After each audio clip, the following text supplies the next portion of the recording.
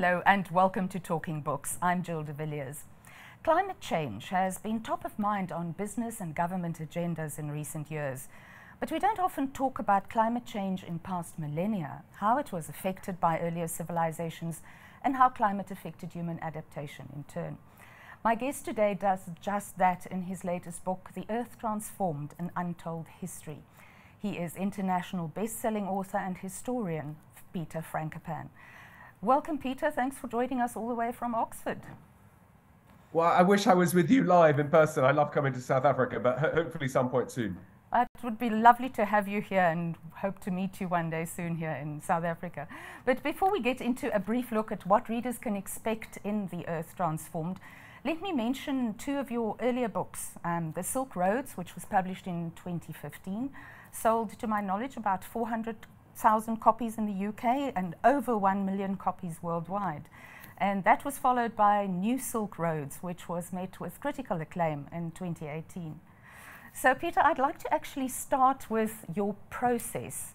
Looking at this book, it is quite hefty. There's a lot of research and thought that went into it. When did you actually start thinking about it, and when did you start researching? How many years went into this? Could you tell us a little bit about that? Sure, it's a lovely question to be asked.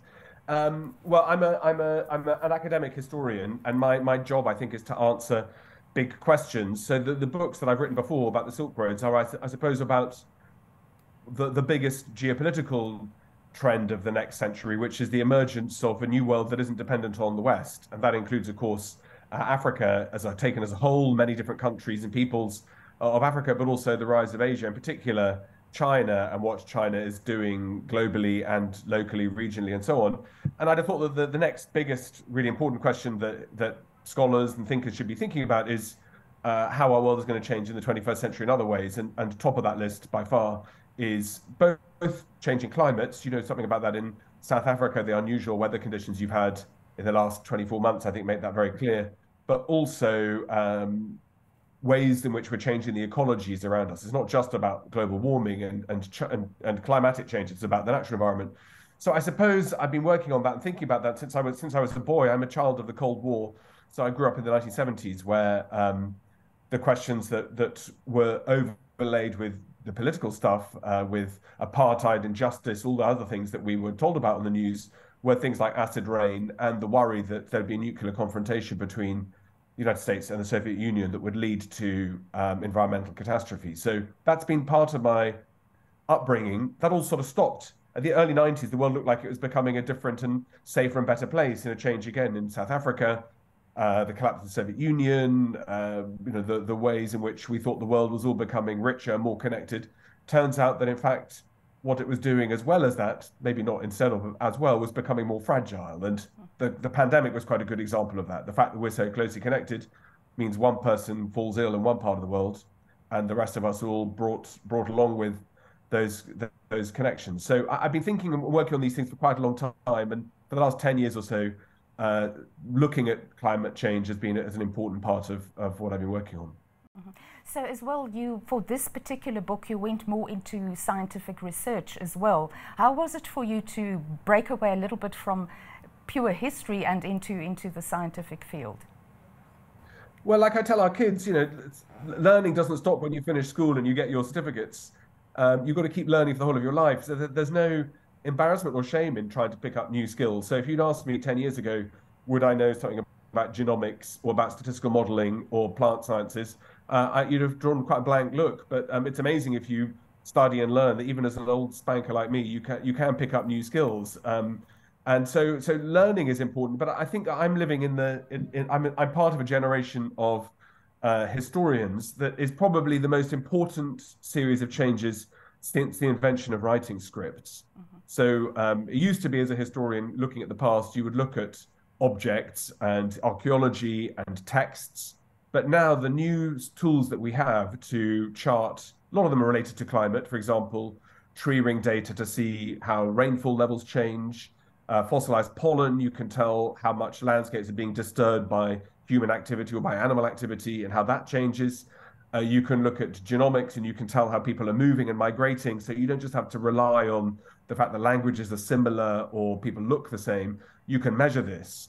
And the sheer weight of this kind of material, it's literally the same, if not greater, than the first humans who learned how to write things down. So these last 20 years, it is incredible for me and others, other scholars at the moment.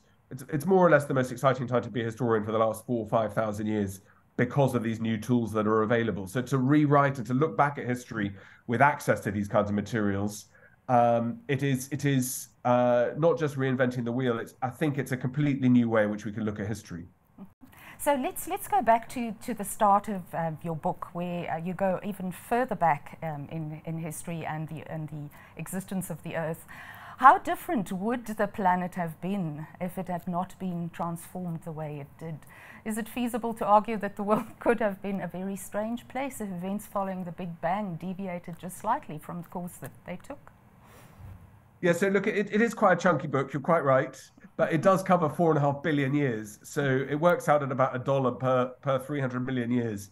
So, you get good value for money, but it is, I do think it's important that we think about long-term history. And when you start thinking about long-term history, first thing you'll know is that for almost the entirety of Earth's existence, our own life form wouldn't have been supported because of the levels of oxygen in the atmosphere. So we human beings have only been on this planet for 0.00001% of its history.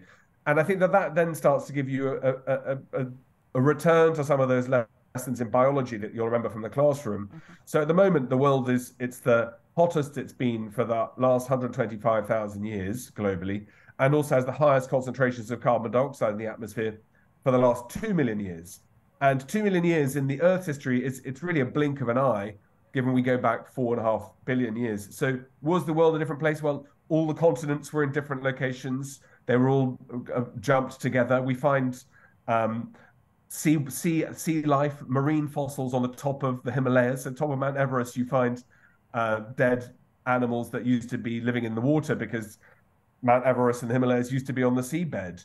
So that world looked completely different. And because it's changed, because there've been a tectonic shift, the plates moving around, because of massive volcanic eruptions, and because of the way in which the moon used to be the moon used to be part of our Earth, and then an impact about the size of Mars broke it off, that it was completely unrecognizable. And we're beneficiaries of all of those changes, as will all biological life forms in the future. And one thing that you learn, I think, from human history and also from biological history is if you don't adapt or evolve or find a way of countering ecological environmental change, then other animals and species take your place. That's why we roam the Earth today, and our good friends the dinosaurs don't. Yeah, so as well, if we look at climate change and the how important it has been in the discussions at the COP conferences and the last COP in Egypt that we had, and how people were talking as well about emissions and how there's certain parts of the world are responsible for more of the emissions. For Africa, that is particularly pertinent because the continent doesn't have that many emissions but pay the price for it. Would you comment on that, please? Well, it's absolutely true. I mean, it's awful. In fact, it's worse than that. So Africa produces a tiny fraction of the emissions, and not only gets the least amount of finance to be able to make green transitions, is going to be the most directly exposed and hit to global warming, climate changes, and the consequences that come as a result of that. So water shortages, crop failures, disease, migration, and so on. So no, it's deeply unfair and very, very difficult. I was in Pakistan yesterday. Pakistan produces 1% of the world's emissions. It's the 5th most populated country on Earth, and it's hugely exposed to climate events. Not just long-term warming over the next decades, but last September there were floods that displaced 30 million people and produced nearly $40 billion worth of losses that were almost all uninsured. And that produces a huge cost to the government to be able to replace revenues. Prices surge, and it's catastrophic. So I'm hugely sympathetic to the discussions around the fact that industrialized nations, who are by and large responsible for most of the emissions of the past, countries like China at the moment, burns more than 6 times the next, more coal than the next 6 countries combined, about how rich people should put their hands in their pockets to help the poor and less developed. But it doesn't happen quickly. It might not happen at all. So the challenge is, while those discussions go on, what should countries like South Africa or other countries and places in sub-Saharan Africa or Northern Africa, where 13 of the 19 most exposed countries to global warming are in the Middle East and North Africa, what do they need to do now, rather than try to get politicians around the table to get them to pay some form of compensation, or at the very least to invest? So, you know, the continent of Africa as a whole receives less than 1% of all finance into green technologies, and Africa as a whole could solve solar, could solve clean renewable energies at a stroke. But these structural unfairnesses are things that lots of people spend time in boardrooms asking for and trying to solve, that I don't see a huge amount of progress. So what's more important from my perspective is how to provide resilience, how to build up the capabilities of African states to be able to cope with things that are already happening now. And what is it that they need to be able to cope with emergencies? What do they need to be able to invest and get their young entrepreneurs and technologies to scale quickly, that allows people who are most exposed to be able to be resilient in the future? And being practical, I think, is more important than letting politicians do what they usually do, which is blow hot air and accuse each other of things without fixing them. So if we look at resilience as well, and we have about a minute, and just look at resilience in the past, in history, how civilizations rose and fell, and so resilience moved from one area of the world to another. Well, you know, hopefully your viewers and listeners will have a chance to read my book. But, you know, I think it's really important to think about who managed to get things right, because by and large, the human history is about people getting things wrong, which is why the global centers today are not in Great Zimbabwe, not in Uruk, not in Kilwa on the Swahili coast, not in Angkor in Cambodia, but in places like London and New York and so on. So being in charge of your ecological capabilities, being able to cope with change is hugely important. But northern countries in Northern Europe are very late in their arrivals to becoming global leaders. 400 or 500 years ago, if you wanted wealth and prestige and sophistication, you were nowhere near Europe. You were in the Middle East, in particular, in Egypt.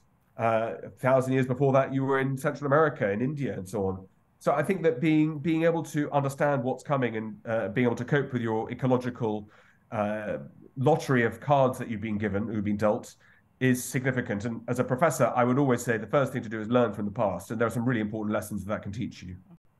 Peter, I had so many questions that I would have liked to ask you still about the book, because there is just so many interesting facts in the book. Thank you so much for coming on and chatting to us. Hope to see you again. Please have me back if your readers and viewers want me. If your viewers want me, let you know. But thank you so much for having me. Okay. Thanks so much, Peter Frankopan. Pleasure. The Earth Transformed, an Untold History will appeal to readers interested in global and current affairs, the climate crisis and geography, and it is important in the debate around how lessons from the past can be used to help inform our ideas about the present and the future. Thanks for watching. Bye.